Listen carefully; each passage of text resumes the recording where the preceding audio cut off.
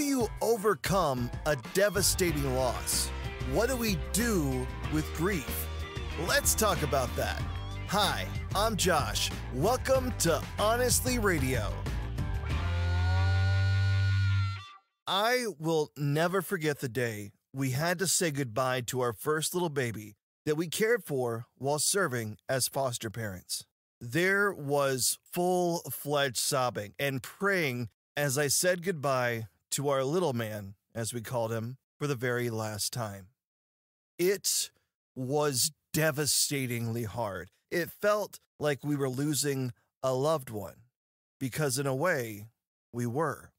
This child that we had cared for in the hospital, nursed back to health, and bonded with for nearly a year, we were now being told to let go of him and hope that he would have a great life, even if it meant that we wouldn't be part of it. The room that had served as his nursery was closed off. We shut that door and looked for any excuse to avoid stepping inside. It sat empty as we wrestled with our grief. It was a process. Grief always is. A measured response to loss that allows us to move forward after part of us is broken. The good news is this. We worship a God who wants to bring us through that process, restore us, and bless us, to allow us to live and dream again. Also, we face an enemy who wants to make grief and loss our identity instead of Christ. And that's a very real threat, to become so consumed by our brokenness that it becomes who we are instead of what happened to us. The lie of the enemy is this: it will never get better. You will never heal. There is nothing after this loss. And this is absolutely false, even if it feels all too real in the moment. God does not abandon us. His love has the ability to heal and redeem our most broken situations. But the path through our grief can look nearly impossible. Maybe you're facing it right now. Faith will take you through the valley of the shadow of death, and rest assured, God's goodness and unfailing love will pursue you all of your days. And when you follow the Lord, He renews your strength and restores your peace. Have you ever had a dream that just ended? Experienced a difficult loss? There is an amount of heartbreak and grieving that comes with the end of a hope and the thoughts of what could have been. This was the case for Samuel. When we open the Bible to 1 Samuel chapter 16, we find him mourning the spiritual loss of Saul, as if the first king of Israel had actually died. Saul had turned away from God, and Samuel knew all too well that disobedience brought destruction and death. And so he cried out to God with a broken heart for what this would mean for Saul, what it would mean for God's people. But God was about to do what He does best: create light in the darkness, new life from death and decay, and breathe hope into a hopeless situation. Verse 1, Now the Lord said to Samuel, You have mourned long enough for Saul. I have rejected him as king of Israel. So fill your flask with olive oil and go to Bethlehem. In life, we will experience periods of deep mourning. And there will be a time for us to process grief, but ultimately, we need to understand that is not where God desires for us to stay. Loss can threaten to swallow us whole, but Jesus wants us to look up, take His hand, and allow Him to lead us through our grieving period. If you're going through a process like this right now, I want you to know this is not where God wants you to stay for the rest of your life. Life will not be the same as it was, but the Lord desires to create something new and beautiful in your life, to move powerfully within and through you. And just as the Lord offers that to you and I, so He offered it to Samuel. God was ready to work in him and through him. He was ready to use Samuel to anoint a new king and restore one man's personal hope, as well as an entire nation. The great thing about our Lord and Savior is that he is so powerful that it's enough to change the whole entire world, and yet also personal enough to change your life. God was calling Samuel to wipe away his tears, open his heart to hope again, fill his flask with anointing oil, and go to Bethlehem.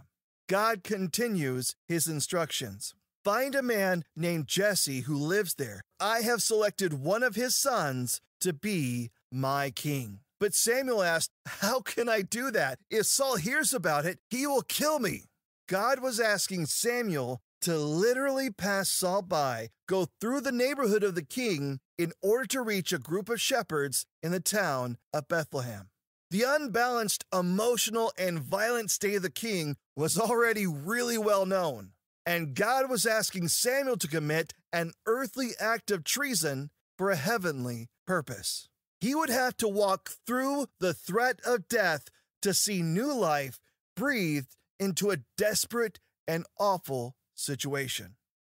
The process that God provides to overcome grief and disappointment doesn't always look like we think it should, but it provides a crucial opportunity to examine ourselves and determine, where does our hope really come from?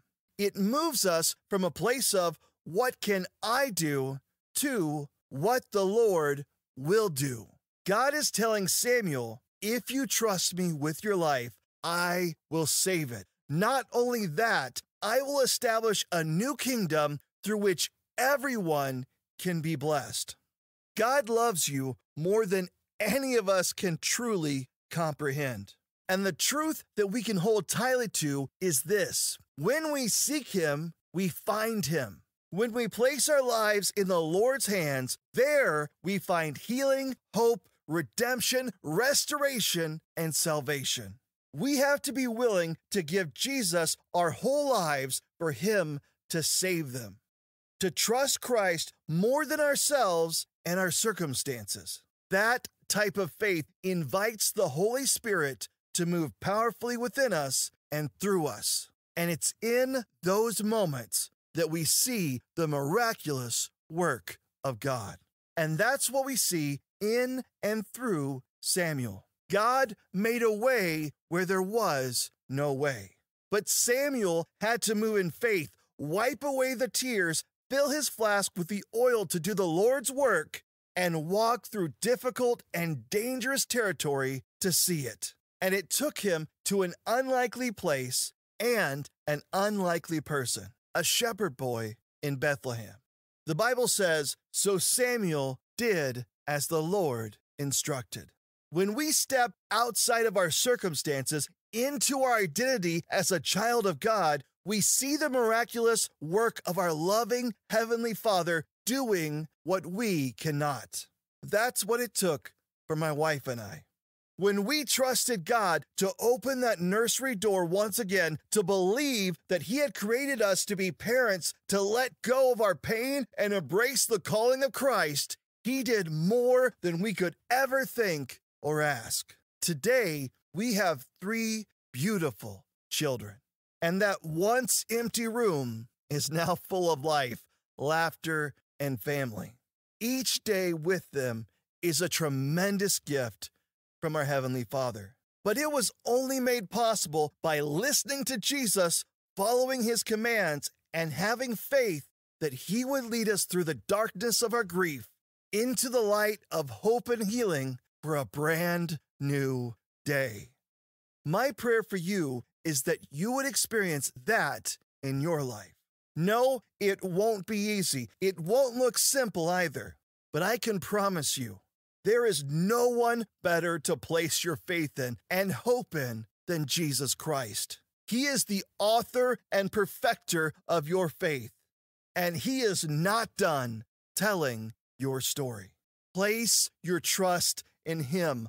Wipe away your tears. Prepare yourself and move forward. Surrender your pain at His feet and embrace the Savior. The best is yet to come.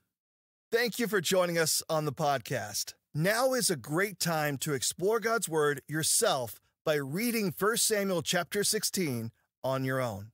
If you need a Bible, just tap on the link in the Honestly Radio Instagram or Facebook page. We have free resources for you, as well as ways to connect and download the podcast for free.